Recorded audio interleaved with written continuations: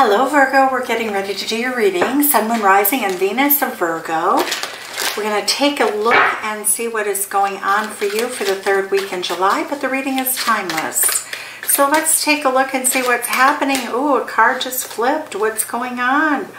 All right, this was a reversal. So what we're seeing here, Virgo, is that you left something behind and you're having remorse and regret. You're feeling as though you wish you had not done that. So let's see what's going on currently. That's the recent past. Ooh, lots of cards flying out here. Virgo, for many of you, you are married. It looks as though you have marriage on the mind. There's someone with whom you have a very traditional love feeling for. You feel at home with them. You feel like you've known them forever. You've really shared a lot with this person. Look at this energy, soulmate energy. That is Gemini energy coming in. You feel as though you need to make a choice. The Hierophant card is Taurus energy, but you need something very grounded, very stable. But you also are a person, Virgo, you're very patient. We know that about you. Let's see what you're feeling right now. The Strength card reversed. Wow, look at these reversals in the first row. You feel as though you didn't maintain strength in a relationship. You're feeling very much as though you don't have fire in your belly. So I get that for many of you, you may be trying to make a choice between a marriage and a lover.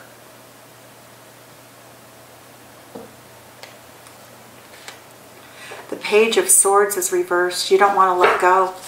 The Page of Swords reversed means that you really do know that you need to let something go, because we have this dandelion and it's flying away in the wind, and yet you're trying to pretend it isn't. So what is it that you are allowing to fly away in the wind that you are not acknowledging, Virgo? What is that energy? What is going on with you at this time? All right, let's look and see in that how you are viewing the future, what you think is going to happen. The Empress card, look at that. Oh my God. So Taurus. So, you may see your future as someone with whom you're married.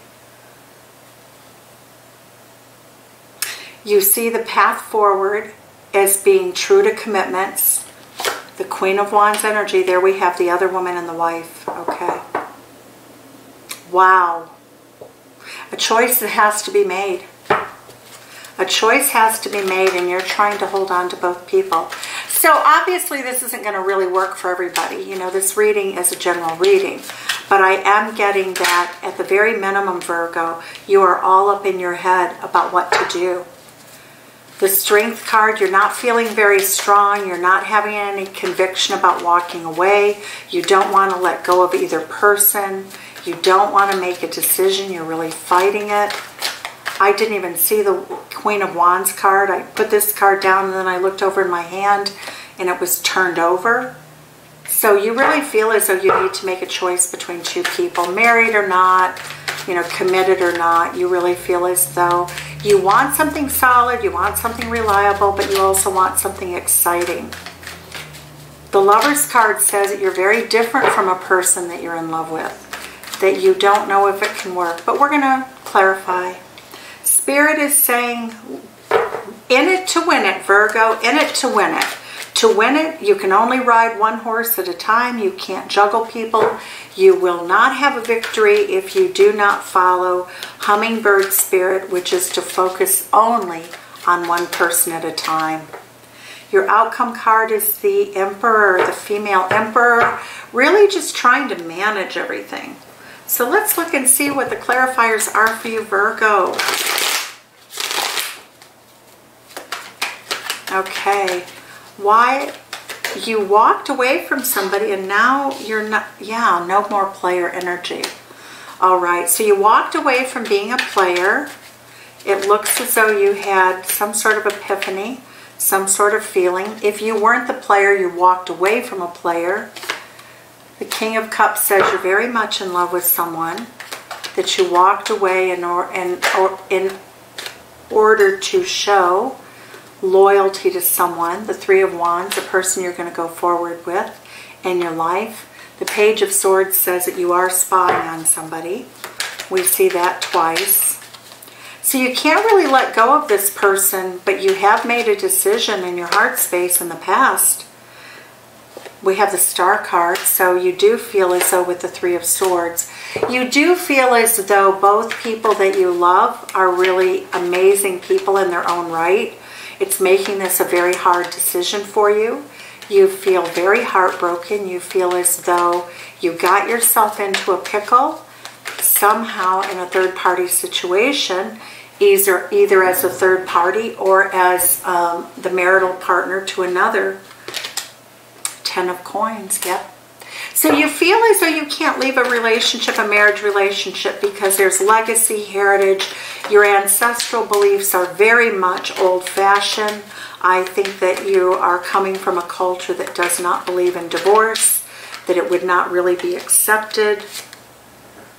Two of Wands, but you're not really in agreement with that. So even though you feel drawn to that, you really would like to live more passionately, more honestly. You'd like to be out there. You'd like to express yourself more. Tell us, oops, oh, cards everywhere. Okay, ooh, I almost lost my coffee. All right, so look at this. You want to come back to a lover. You want to make amends with a lover, but you want to give them a very, very tiny offering love. You're hoping that you can have this person in your life, but it doesn't seem that you're really going to give them anything of substance. I'm getting the energy of the Page of Wands, the Page of Cups. You like to communicate with this person. You want a new beginning with them. Again, you're not going to really give them an offer. The Five of Cups, you're not even going to apologize. I don't know if an apology is necessary, but you're trying to get out of feeling sad. The person you're dealing with is a very strong person. They're very forward movement. Their emotion in their life is moving forward. The Six of Swords, you really want to heal the relationship with them. Again, you're talking about a Judge Judy person, somebody who's very definitive, very much bosses up in their life, very Queen of Wands energy. Your person's strong, and you know they're strong. But it's like you're trying to placate them. You're trying to keep them in your life. It looks like you're trying to be of service to them in some way that they may need your help. The Strength card, you don't have fire in your belly for the lover. Tell me about the Strength card reversed. Four of Coins. Okay, so you really are not being adventurous. You're not really willing to fight for anything. You're just going to hold on to the status quo. You know, what this says is, you know, well, I'd like something bigger and bolder and more magnificent, but I don't really think I can have it. I think Four of Coins is all I can handle, staying in the here and now. I will offer romance to my lover, but I'm not offering any kind of a balanced relationship. That's what you're showing. You know, it shows that your lover is not really wild about being with you. They're willing to let things go, but you're not. You're trying to stay very balanced in both your relationships. The Two of Cups is where, you know, you are feeling like you want a best friend and a lover. The Hermit card, there you are, Virgo, in your reading. You know, you're thinking all these thoughts, but you're really torn between two lovers. It's just the Ace of Swords. You really do know that you would like to be with the Queen of Wands, but you also feel total loyalty and a lot of love for the person who you've had a life with. You also feel as though you can't leave the current situation. So tell us about the Queen, tell us about the Empress. Virgo, tell us how you feel about this Empress. Ooh, there's a lot of arguing and harsh words with the Empress. It looks like it's tough. Seven of Cups. You fantasize about your lover when you're with your wife. Six of Wands. You want to be victorious in the community, though. You want the acceptance of your community, so you're going to stay in that Empress energy. You're going to stay with your Empress, I think. I feel as though with the Queen of Wands, what's going to happen? You're not going to tell your Queen of Wands what the truth of the matter is. You're going to keep them in the dark. Your person may be very spiritual. The Queen of Wands is coming up as somebody very empathic, very psychic. You feel as though they're a magician. You feel as though there's a lot of magic between the two of you.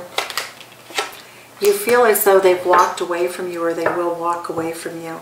So you're walking away from them first is what I'm getting. So it looks like for many of you, you're all up in your head about this relationship you don't want to let go of, and yet you can't give your lover anything.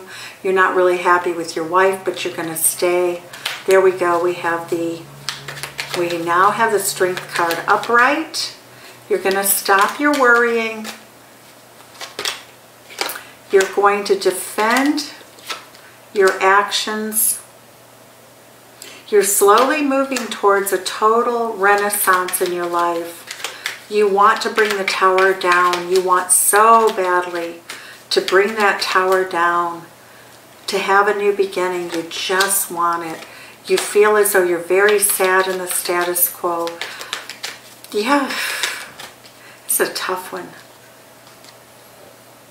Six of Wands, how will you find your win? Well, see, here's the problem. You want to have a win with a marriage, and yet you're bored. You're bored out of your mind. You want to be happy, and yet you're not choosing happiness. You're trying to move forward at snail's pace to defend the status quo, and yet you're all alone. You feel like you're alone. You're a happy person. You've mastered your emotions, but you're not happy being all alone, and you feel as though you're definitely caught between two lovers. There we go. Here we go. It looks like, once again, the way your outcome card, the person you want to hang out with is the Queen of Wands. Queen of Wands, Queen of Wands. That's the person you're drawn to. You like the fiery energy. You feel as this person's very commanding in their presence, in their life. You feel as though they have everything that you want. There you go. You are the Emperor. You feel as though this is your divine partner. You're not feeling as though your Empress is your divine partner. You're feeling that the feminine Emperor is divine partner, and that's what the Queen of Wands is. The feminine Emperor, and you're an Emperor. In your own right, you're both very powerful in your work lives and your business. That's what you're looking for. That looks like it's what you want. Four of Swords, you need to heal the relationship. Virgo, Virgo, Virgo, we need to look at what your ancestors have to say, because you're not going to resolve that this week. That is, you're really going to have to stay tuned next week and see what happens. Let's see what your ancestors have to say. Since you're very caught up in what your ancestors are doing, old family traditions and vibes, let's see. Shift your perception, Air Guardian. All right, so there's something that your ancestors are telling you that you need to shift your perception. Let's get another one of those. Let's keep pulling and see what they mean. What do your ancestors mean by this? What is it? What's the shift in perception about? Be devoted and committed. Okay, so there's your Hierophant energy. You're absolutely, what your ancestors are telling you, Virgo, is stay married. You need to think about your relationship differently. You have to shift your focus onto your marriage, and that, you know, dream of the journey. You're on a journey. It's not the beginning. It's not the end of a journey that you're in right now. And to stay within, you know, stay married is what your ancestors are saying. Now let's see what the energy of the earth, the forest has to say, the wisdom of the earth and what it's going to tell you. Earthly advice is often very different from what ancestors tell us, because remember, we also carry our ancestors' burdens with us. So let's see what the Forest Oracle has to say. Frog Spirit, renewal. You need to rest. You need to relax. You need to recuperate. You need stability. You need to stabilize yourself. And you need the courage to live with your convictions. You need to be making decisions that are honest and real and reflect who you really are inside instead of what you think others expect of you. So, you know, this can be vice versa, as we all know, but Virgo, I'm going to leave it there for you. Take care.